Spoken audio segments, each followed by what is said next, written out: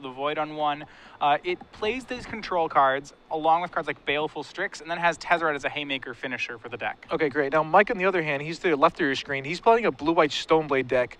He's playing Stoneforge Mystic. He's playing Vidalian Click, True Name Nemesis. As his creature base, of course, he has Jason the Mind Sculptor, Batterskull, Jitte. Regardless, they are off to the races here. Yeah. Mike actually mulliganed out to 6, and it looks like Ari's going to try to go for a Chalice of the Void on 1. Yeah, we're going to see that start here, which you're talking about, one of these really powerful plays. Ari does get, and we're going to see if it sticks right now. Mike started on a Scalding Tarn. Yeah, now essentially what Chalice will do if it resolves, will prevent Mike from playing Ponder, it will prevent him from playing Brainstorm, Spell Pierce, Swords to Plowshare, and whatnot. So normally in Legacy, a lot of players will have a lot of 1-drops in their deck.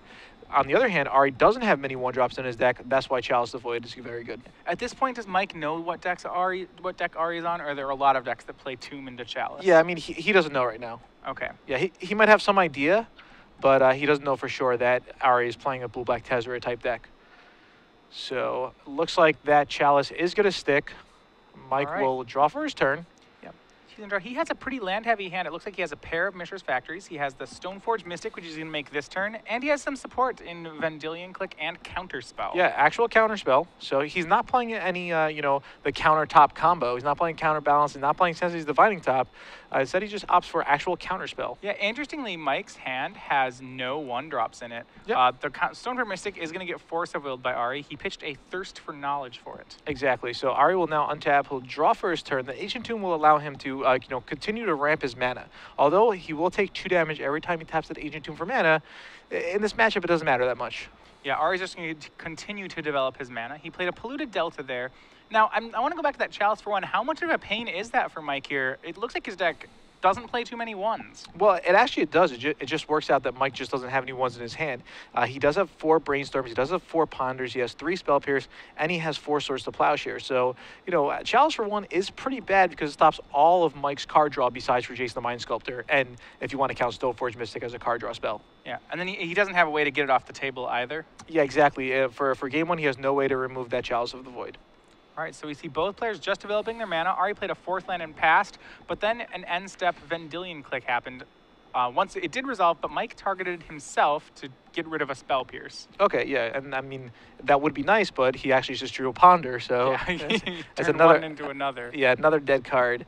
So after board, Mike is definitely going to bring in the couple of detention spheres that he has, so he's able to get around the Chalice Void and actually remove it. Yeah, so we see an activation on Factory and a swing here for 5 from Mike. There's a little bit of a tell here that he has Counterspell because he didn't use the Factory to pump the Factory, right? Sure, I mean, that's one way to look at it.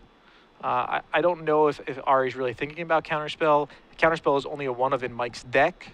I think Counterspell's a good card. I also think Mana Leak's a good card, although nobody really plays Mana Leak because they either go for Counterspell or they go for Spell Pierce. But Mana Leak's somewhere in the middle, and lots of decks do play Wasteland. They have a lot of colorless lands, so playing Mana Leak isn't the worst thing. No, Mana Leak's fine. A lot of Mana Leak and Counterspell are very similar cards. Sure.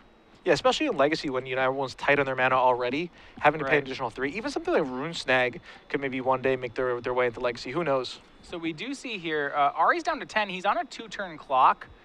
Mike's hand is Counterspell, Ponder, Ponder, so it really is just Counterspell. But on Ari's side, he doesn't have many control elements. We see him play this Talisman here just to continue ramping his mana, and then he has one other card in his hand. It's a blue one. Yeah, can't make it out quite yet. Okay. We'll see what. It's Transmute Artifact. Okay, is that what it is? Yeah. All right, so let's see if Ari's going to go for it right here, and I think he will.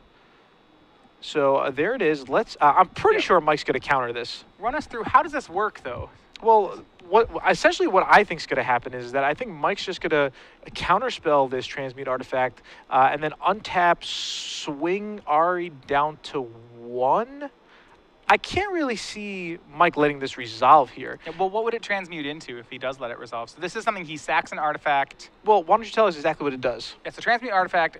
It's a sorcery that sacks an artifact. If you do, you can search your library for an artifact with mana cost less than or equal to the same, and then put it into play. You can also get a bigger one if you're willing to pay the difference. Sure, exactly. Now, Mike did end up counterspelling it. he draws a Batter Skull, but Batter Skull can't come down quite yet, and Mike doesn't even want to cast Batter Skull. He just wants to swing in for 7. If Ari goes to 1, Ari's essentially drawing dead or close to dead. Yeah, well, he can't tap that Ancient Tomb anymore. Yeah, I mean, the only card that Ari could really save, and the card that he was going to fetch up, was probably a Snaring Bridge to stop the attack. Right. He drew a Jace the Mind Sculptor. It's a great not card gonna here, do it. but no help.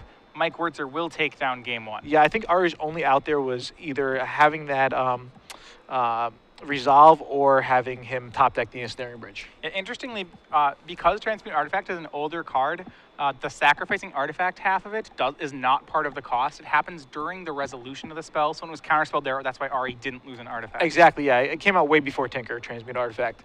So he could have Transmute Artifact for the Ensnaring Bridge. He does play 1 copy of Ensnaring Bridge. And like we said before, Mike just doesn't have any answers main deck to a permanent like Chalice or Ensnaring Bridge. Right, so in a sense, Ari's trying to lock out the game here. Seems like right when he's playing a card like Ensnaring Bridge or Chalice of the Void. Yeah, he's trying to lock it out, but Mike still could win with a Jace the Mind Sculptor. He could just ultimate Jace the Mind Sculptor and win that way. So they're going to go to the sideboard right now. Taking a look at Ari's sideboard, do you think he has anything that he really wants here? Because looking at Mike's sideboard, Mike has a couple of cards that he definitely wants. He definitely wants the Attention Spheres here. He definitely wants the extra Vidalian Click. And I'm almost certain he would rather have Sword and Feast of Famine over something like let's say, Umezawa's Jitte. Yeah, so he can definitely upgrade some of his equipment. Ari's side is a little harder to say. He does have Duresses, which are pretty good in this matchup. Okay. Outside of that, he has extra Ensnaring Bridges if he wants them. He has cards like Trinisphere and Lodestone Golem. I don't know how good they are in this matchup, though. Sure. That's definitely understandable. Swan Song is another card that Mike might want to consider bringing in here. He's able to counter a very important sorcery, something an instant or just pretty much anything in general or here. Or Tezzeret. Yeah. Yeah. So that could. So it seems like Mike has more options available to him. Well, the Swan Song can't get the Tezzeret. So Swan Song is only enchantment. Enchantment. Enchantment. Yeah. Instant sorcery. Instant or sorcery. Exactly. Yeah. So, but giving Ari the 2/2 flying bird token won't really matter at all. No. But I could see him bringing that in. So we'll see what happens. It's a nice answer to say like Ari's Force of Will, just a 1 mana. It's the kind of additional spell pierces, the way it might work out in this matchup. Regardless, Ari now will be on the play. I think Ari being on the play will help a little bit, but yeah. I think with Mike's sideboard, I think Mike is probably favored in this matchup. Well, we did see Ari do a lot of things that he wanted to in the matchup by sticking that early Chalice. And it really didn't hurt Mike very much. He was able to just kind of play right through it. Yeah, and that's the beauty of like a blue-white. Like normally you don't see many blue-white Stoneblade decks. There's normally like Esper Stoneblade or like Esper Deathblade with Deathrite Shamans. Here it's just straight blue-white. And, he could go aggressive with Stoneforge Mystic or Vidalian Click or True Name Nemesis, or he could go more controlling with Jace the Mind Sculptor and Supreme Verdict. So we'll see how both players sideboard, and hopefully, they both have pretty good draws, and we can see a nice match here. Now, if you were to get out of the booth right now, hop in the tournament, and knowing, what people are playing, would you try to metagame, or would you maybe just stick to a deck that you're more comfortable with? Well, I think in Legacy, comfort level is very important. There's a lot of you have to know your own deck very well. You also have to know your opponent's decks very well, because I think the decks are doing so many different things. I think knowing the matchups is probably more important in Legacy than it is in other formats. There's just so many different matchups to be able to play. So I'd probably play something in my comfort level. I don't think it's not. It takes a lot of practice with your metagame deck, I think, to get equal value out of it. Yeah. Now remember, today we're playing 9 rounds of Legacy, and we're going to do the top 8, top 4, and the finals all today. Yesterday we saw Matt Costa win with his Jund standard deck. So I think the new standard card on the rise is going to be Reaper of the Wilds. I've been walking around. Reaper of the Wilds, I think, is only like a $2 card right now. Yeah, we may see it go up after you might see it go up. Yeah. SCG Open. Yeah, a lot of Reaper of the Wilds out there. The card is very good. Yeah, that card certainly had a little bit of a coming out in the top 8 here. We saw it in a couple other decks, I believe. Yeah, Junk also Bug. playing it, Bug playing it. All these mid-range decks that are just starting to emerge are all running Reaper of the Wilds. Yeah, going Sylvan Carotid into Reaper of the Wilds is just very, very good against any of the aggro decks. And Reaper of the Wild is also good against the control decks because you could give it hexproof. You know, you can stop a Hero's Downfall. You can stop an Azorius Charm. Obviously, it's also good when you have other creatures in play, and you know those creatures die. You're able to scry and kind of dig deeper into your deck. My friend Eric actually played Reaper of the Wilds, and he ended up forgetting the trigger. He said about 60% of the time. Well, the card, that's one of the harder parts with the card. You have to make sure you remember your triggers on it, which it is an easy card to miss triggers for. Yeah, exactly. All right. So Blueback Tezzeret's a deck you don't really see too much of in Legacy. A friend of mine, Josh Martinez, he's a big fan of Blueback Tezzeret. But for the most part, it's like you really have to have a passion for Tezzeret to play Tezzeret in Legacy, I think. We have seen Caleb Durward win an SCG Open with Tezzeret Yeah, he's before. another one. You could also play Blueback Tezzeret in like the Affinity Shell. That's the other option here. Ari is playing a slightly different version of Blueback Tezzeret. So we'll see how this plays out for him. He is 2-1, so one more loss. He's most likely out of this tournament. So we'll see. We see a couple of lands, a Baleful Strix, I believe, Force of Will. It seems like Ari's hand's pretty good. Unfortunately, Mike's going to have to mulligan. Yeah, Mike's hand was very short on land there. Was not much of a debatable keep. Okay. Now, do you think Mike's actually considering something like, say if his hand was one land with Brainstorm Ponder, would he kind of think back to game one and say, hey, I remember Ari just played turn one Chalice and won. If I keep this hand, I'm going to auto lose? Or do you think he doesn't really put that into consideration? Like, do players think back to the first game or the previous game or even the previous round? I mean, at least he knows the play exists, so he has to be a little hesitant to keep that kind of hand.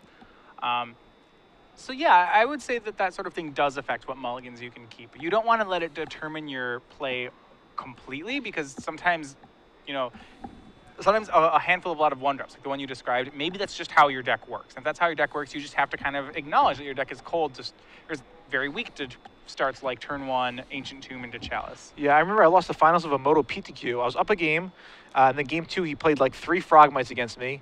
And for game 3, I boarded Meddling Mage, and I named Frogmite. And then he just played like Arcbound Ravager, and I lost. You know?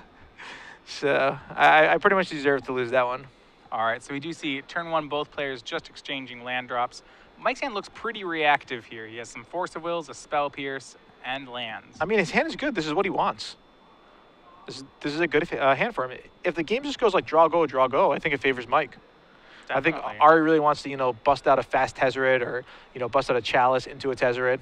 So both players are continuing just to trade lands. Mike did make a Caracas here. I don't know if we have any legendary creatures going on right now. Yeah, all right, so Ari's going to go for a Duress, and Mike just has to let this resolve. Yeah, so we're going to see his hand. It looks like it's a pair of Force Wills, a pair of Spell Pierces. And everything's secretive to us. You know, Sword of Feast and Famine. They don't want us to see. And we'll... This is rude. You know, Ari... And a Tundra. I don't like how Ari's playing. Again, lay it on the table for us. Come on, everybody at home wants to see. All right. All right. Pierce, Force, Tundra, Sword. Yeah, so I'm pretty sure Ari's probably going to take like either a Force or a Spell Pierce here. I can't really see him taking the Sword. Most likely Force, but maybe Spell Pierce. I mean, because if he does take Force, it's like Mike doesn't have to 2-for-1 himself again. Right, I think maybe it depends how much mana Ari has in his hand too. Exactly. He did take a Spell Pierce. Yeah. Now he's going to crack all his fetch lands, presumably for another play. Yeah, all right, so he gets 2 Underground Seas. And I'm not sure what he has here. Maybe just you know, something to ramp him. Yeah, it might just be a Mana Rock or something. He's going to try for Baleful Strix. Okay, yeah, so it was the Baleful Strix that he had in his opening hand. That makes sense. He knows that all that Mike could do is Force of Will this. Exactly. And I think he's more than happy if Mike decides to Force of Will it. Yeah, and I'm pretty sure Mike's not going to Force of Will it, and he doesn't. All right, so pass back. Ari does have a couple of pieces in his hand to his deck. He has the Tezzeret, Agent of Bolas. He also has a Thopter Foundry in his hand. Okay, so Mike draws a Vidalian Click. Unfortunately, he's not going to be able to cast it, so he's going to have to cast a Sword instead. He can't cast it because of that Caracas, essentially. Yeah, that card I thought was Tundra was actually just a regular Plains. Yeah, it was just a Plains, yeah. Single blue. Exactly. So Ari will swing it for 1.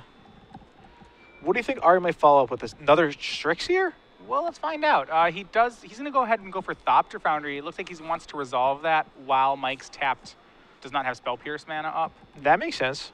And so Mike's forced to spend his Force of Will on Thopter Foundry. And if you look at all the cards in Ari's hand, you'd say he's pretty happy to get the Force targeting a Thopter Foundry. Yeah, because, I mean, he has Jace in his hand too, correct? Jace and Tezzeret. Jace and Tezzeret. Yeah. So if Jace or Tezzeret comes out on this current board, Ari's going to be in great shape. Yeah, no land for Mike. He passes back the turn. Ari's going to try for another Thopter Foundry. There's another Force of Will in Mike's hand, and it looks like it's going to get it. So Mike's Force of Will's a second time, this time removing that Vendilion Click, and he's left with just Batterskull. Yeah, Mike's going to have to get a lot of really good draws here. I mean, that's just start with an island. At least he could draw another land and play Batterskull, or he could just top deck something like a Jace. Yeah. There's that second blue source. It's the fourth land for Mike. Ari still can't hit land 4, but he's going to dig with it toward it with Baleful Strix. Oh, and he does draw a Jace. What an excellent draw. Wow, and that's pretty relevant right now. Unfortunately, Ari has a Force of Will. Yeah. And by him doing this is kind of signifying that he has multiple blue spells in his hand, which doesn't matter that much, but it's normally better just to do everything at once. He has Force pitching Jace, Force pitching Tezzeret, and Force pitching Force. He went for Force pitching Jace. That's always a scary signing to your opponent, pitching a Jace to a Force of Will on this board. Yep, exactly. All right, so Ari draws for the turn. Yep, he's going to go ahead and go for a Talisman. So now he will have his 4th mana next turn. He's going to continue to beat in with these Baleful Strixes. He also drew Sword of the Meek this turn.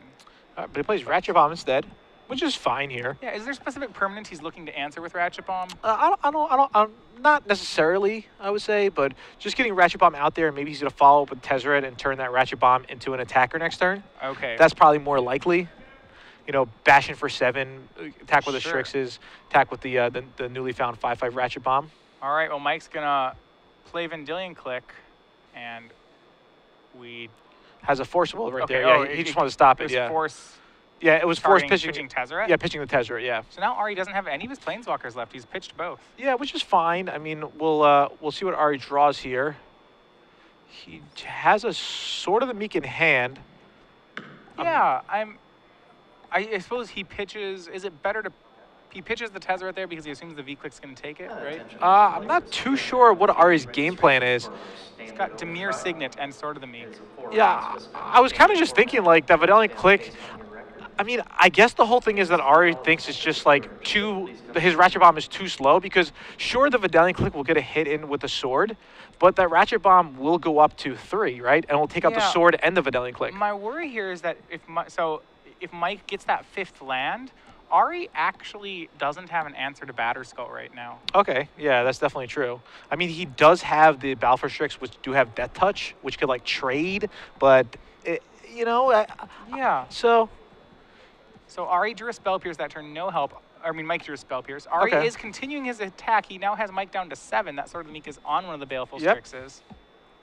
All right, and there's the Dimir Signet. Yeah, just more lands. Yeah, I mean, this is looking pretty good for Ari, I would say.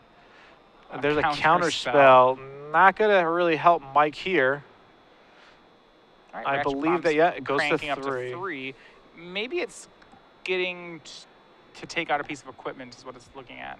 Or I mean, Planeswalker. Like, he's probably just going to keep the Ratchet Bomb in play until he really has to blow it, knowing Ari. Right. And, it just seems like the right play here. Yeah, Mike is down to 4. And now we see Swords to Plowshares from him. That will buy him a little bit of time. Swords will help a little bit. That is true.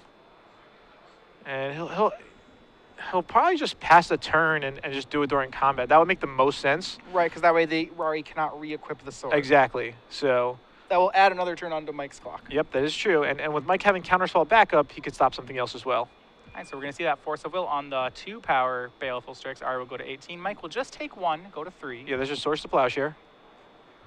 And Ari has drawn Nile Spellbomb. Okay, so he's doing some counting here. Yep. He also has a Force of Will, but it looks like he can just hard cast now. Yeah, he could. All right, there's that spell bomb. Yeah, it looks like he just wants to leave up that Force mana. Yeah, and I'm pretty sure Mike knows that Ari does have a Force in hand. So Mike will draw for the turn. Yeah, well, it's a little evident Ari didn't re-equip the Sword of the Meek. Yeah, exactly. That's suspicious. And he counted before he played spell bomb, and I think Ari probably told me he had Force of Will. So there you have it. They are going to a game 3. Ari versus Mike. Ari on blue-black Tezzeret. Mike playing blue-white Stoneblade. Mike will be on the play here. So we'll see if that matters at all, or how much it matters, I should say. Yeah. So walk me through the reasoning behind, behind some of Ari's plays there, because at first glance it seems a little counterintuitive that both his Planeswalkers got pitched to Force of Wills. Well, essentially, I think Ari thought that he would just win with the Baleful Strixes, which he did. And I guess he thought that the Ratchet Bomb would be too slow because he would be too concerned about him resolving that Vidalian click and then equipping it to the sword, because the sword gives it pro green and pro black, and those Baleful Strixes are black. So he would be taking 5. He would have to discard a card anyway. Mike would get more mana. So Ari just figured, hey, let me just force will this Vidalian click and just try to win with my Baleful Strixes. Okay, so he couldn't let a sword get attached to a creature. Exactly. If Ratchet Bomb, say, had 2 counters instead of 0 or whatnot, had a couple more counters already, Ari could have let it resolve, and he would have been able to 2-for-1 Mike there. Okay. Yeah.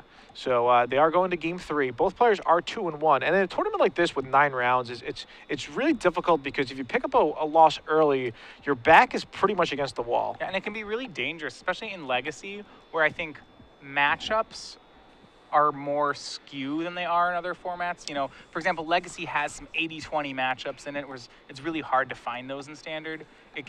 Sometimes even with a great deck, you can pick up a loss early. Sure, but that also comes down to what deck you choose. For example, if you choose a deck like Grixis Delver or Rug Delver, you're not really going to have any 20% matchups. Most of your matchups are going to be around 50%. If you pick up a deck, say, like Dredge or maybe like One Land Belcher. Or even just like Goblins. Or Goblins. You could play against a Belcher player round 1, and that's going to be really hard for you. Sure, that's definitely true. So it really comes down to your deck choice, I would say. Yeah, if you want to eliminate the skew matchups, you can pick a deck that, generally if you play, I would say if you play blue, you can avoid having a lot of those matchups. And a deck in Legacy that really died down a lot is Zoo. Zoo used to be pretty popular. Right. And then all of a sudden, Zoo was just nothing. Now, sometimes people attribute that to Stoneforge Mystic, right? Sure. I mean, Zoo still has a lot of good cards. It's still a very fast deck. Just no one really plays it anymore. Yeah. Well, so if not Stoneforge Mystic, why would you say Zoo fell out of popularity? I mean, Stoneforge Mystic has something to do with it. Just a lot of new decks, something like Sneak and Show, for example. Just the combo decks. Because with Zoo, it is a very aggressive deck, but lots of times you would have to dedicate some main deck slots or a lot of sideboard slots to like the hate bears that you have, like Gaddock Teague or Thalia or Aethersworn Canonist or whatnot, Right. So is Maverick just a better Zoo then? Or? Yeah, I mean, Maverick's another deck that a lot of people aren't playing anymore. Maverick really died down. Junk died down. I think Death and Taxes kind of took the role of Maverick. Yeah, I know that we saw Maverick rise in popularity. It was kind of a response to Stoneblade becoming popular. They seem to go hand in hand. Yeah, exactly. Stoneblade, Storm is becoming more and more popular. Sometimes Storm is very popular. Sometimes it's not very popular. It really goes in and out.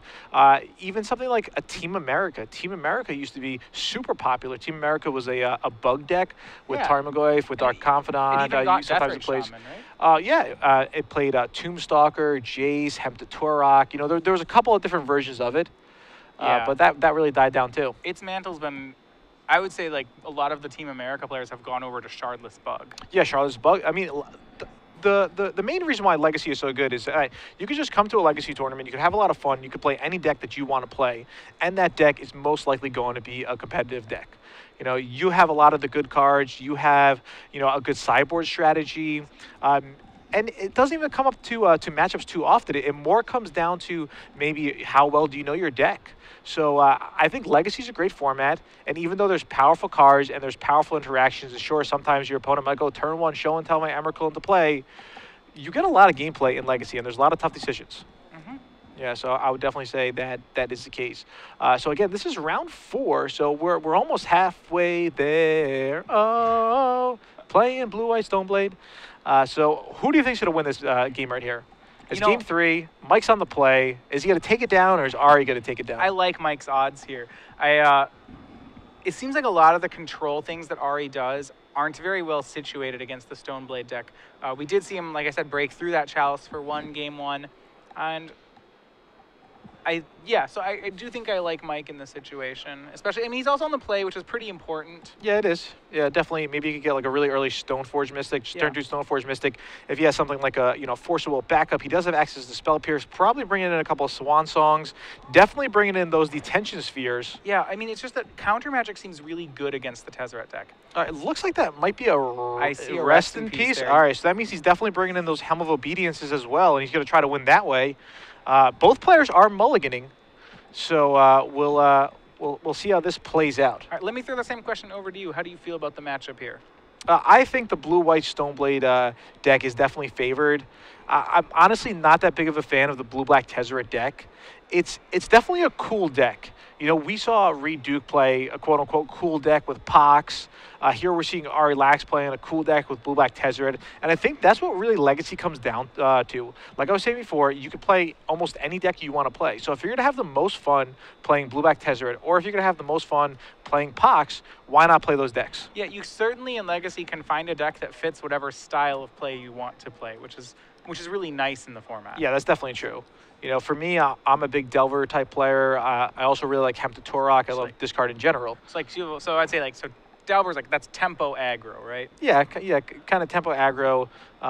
It's sometimes going to be tempo control, but just like tempo decks in general are my kind of style. And I think for Ari likes decks that really, you know, mesh well together.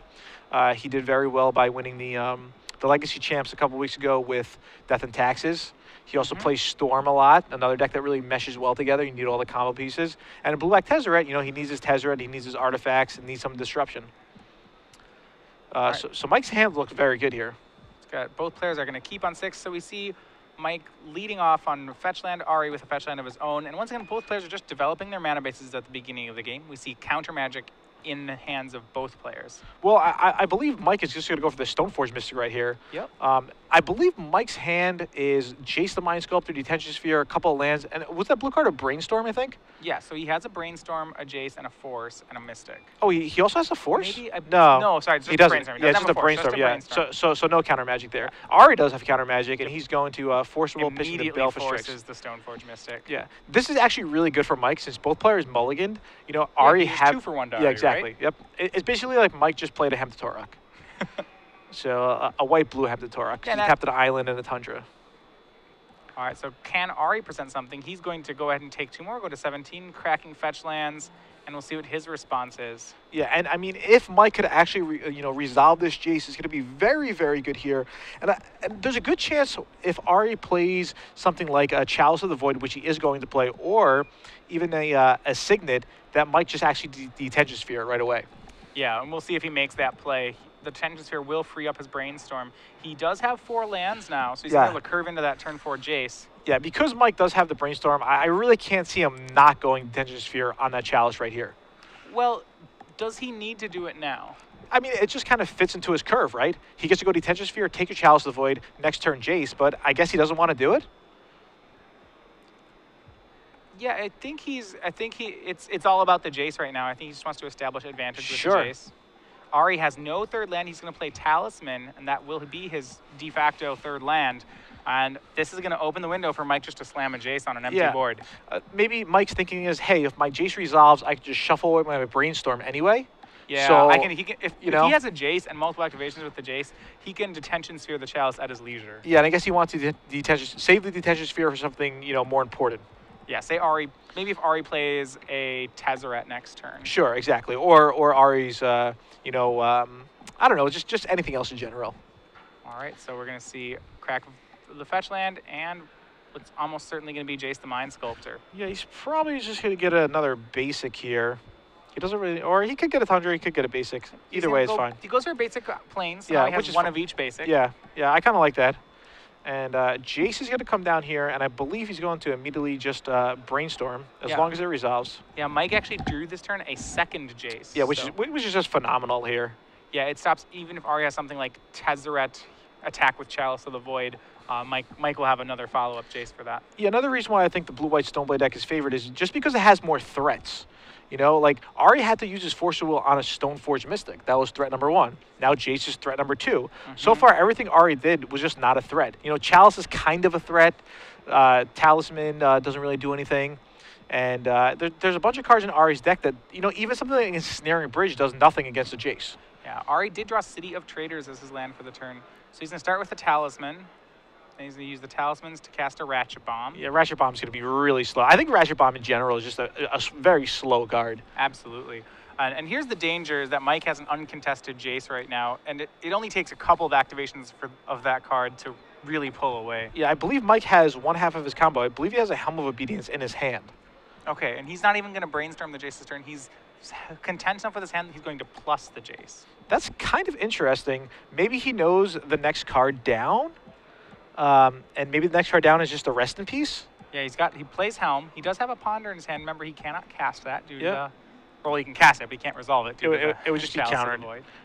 The only thing you can really cast with the Chalice, say the Chalice Void's on 2, you can still Abrupt Decay it. Yeah, so Helm of Obedience, really in this deck, just used with the combo of Rest in the Peace. combo of Rest in Peace. Exactly. The actual ability of it doesn't do too much. That will it mills the opponent's entire deck. Yeah, so Ari plays a bunch of artifacts here.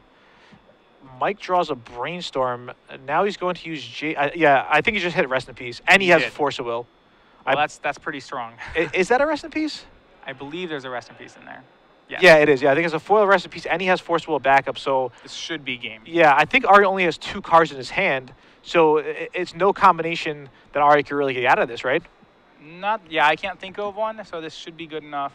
Yeah, because even if he has blue card Force of Will, Mike will be able to force back. So we see Rest in Peace. And Ari kind of just said, yep, all right.